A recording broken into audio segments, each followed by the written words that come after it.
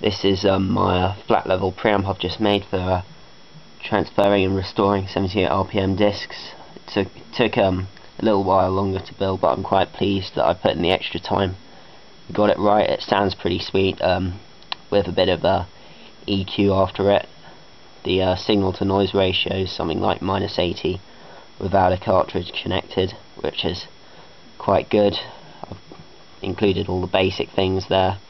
I've based it all around one TLO72 chip, which contains two high gain low noise op amps with JFET inputs, which is really ideal for this. I've given it lots of headroom because I've used a ±15 volt power supply, because I really wanted to avoid distortion especially, and I wanted a good transient response too, so I could get the best out of my 78.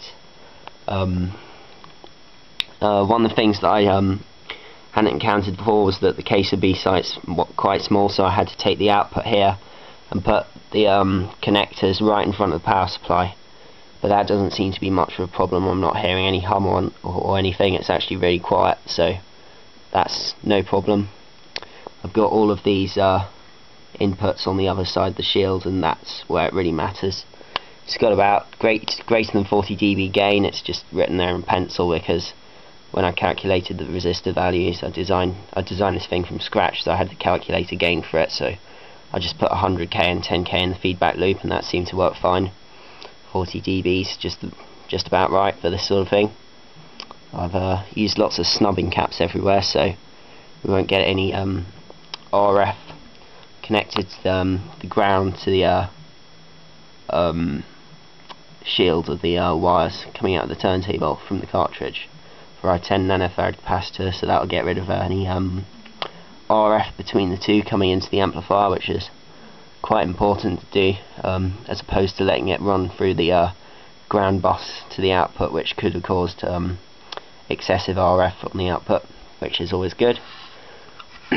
Yeah, I've also, the other two active components in it are a 79L15 and 78L15, which are 100 milliamp regulators. They're actually quite good low noise regs, so ideal for this. I've wired it up nicely. All the wires are twisted together, so I'm not picking up any hum. Yeah, it's pretty sweet, and it looks quite nice with the case on too. It's got gold-plated connectors on the back. I'm not sure if they do anything. In fact, I'm pretty sure they don't make much of a difference anyway, but it's always nice to have that extra touch. It's a ±15 power supply, so it runs off one winding of the transformer, which is in a separate box with a mains filter, and I'm going to run the gain stage, which this is connected to, which is basically a level controller, which then goes into my ADC. It's sort of just basically a volume control, just to set the gain right.